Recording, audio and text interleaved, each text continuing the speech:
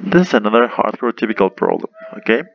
So you have like all the information about where it ends, but you don't know how it's the initial data, okay? Most of the time, you know the initial velocity and the angle. This time you need to find them out, okay?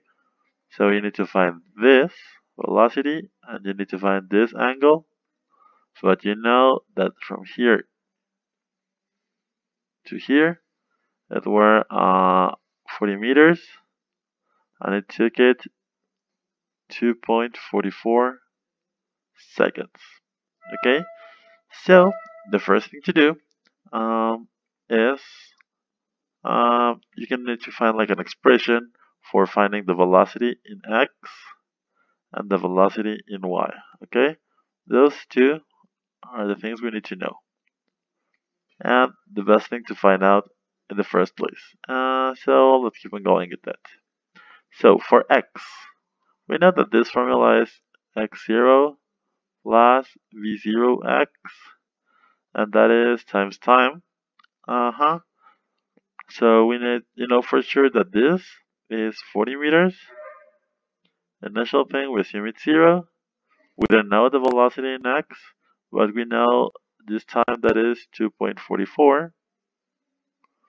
So from there we know that the initial velocity in x is 40 over 2.44.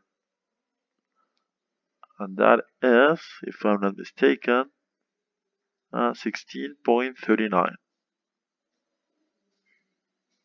Okay, meters over second in just in the x-axis. Okay, now I'm gonna do exactly the same thing, but for the velocity in y, and that is where's my mouse? Oh yeah, here it is.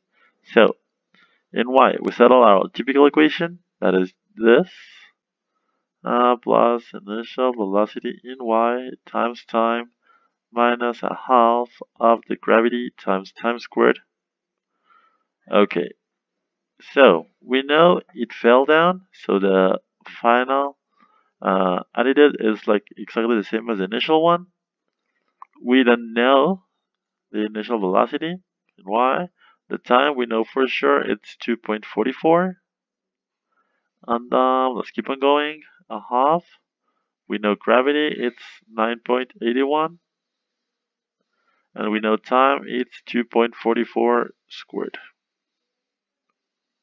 Okay, so we solve here for y, and we know that VO in y is gonna be a half over, no, a half times 9.81 times 2.44 squared over 2.44, and this is, if I'm not mistaken, 11.96.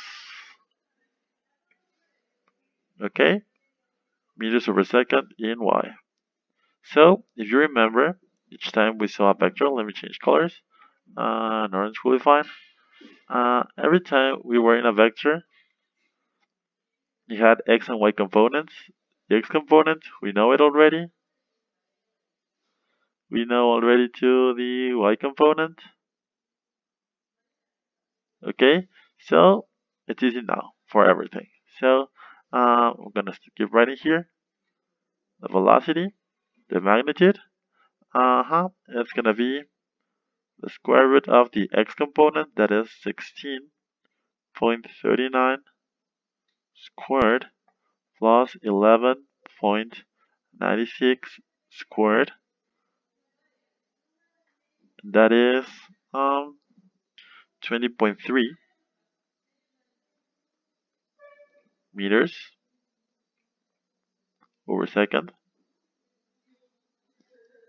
And the angle is the A10 of the y component. That is 11.96 over 16.39. And that is 36.1 degrees. Okay, so check this out. This time I finished with the displacement in x, and the time, and I can basically do all the procedure all the way around, so I can get like the magnitude and the angle.